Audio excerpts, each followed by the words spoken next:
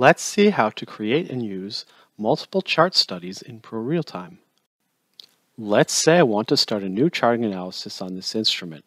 I already have my drawings which I want to keep, but I want to start from a fresh chart to get a new perspective.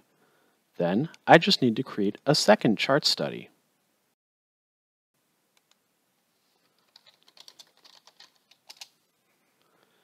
Now I can draw new objects on an empty chart.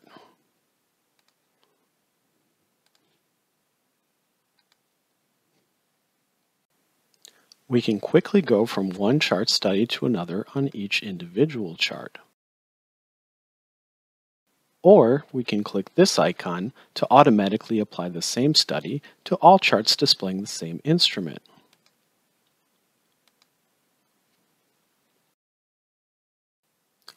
Turn this option off again to go back to different studies on each chart. By clicking on the chart study icon and then on the wrench, we can see a list of all of the objects drawn on our platform. The objects are grouped by chart study and also by instrument, so that we can quickly see all of the objects drawn on each instrument. The value and date columns let us see where the objects were drawn and when, to determine whether they are still relevant for our analysis. From this window, we can also delete objects using the red cross, or by selecting multiple objects to delete them all at once.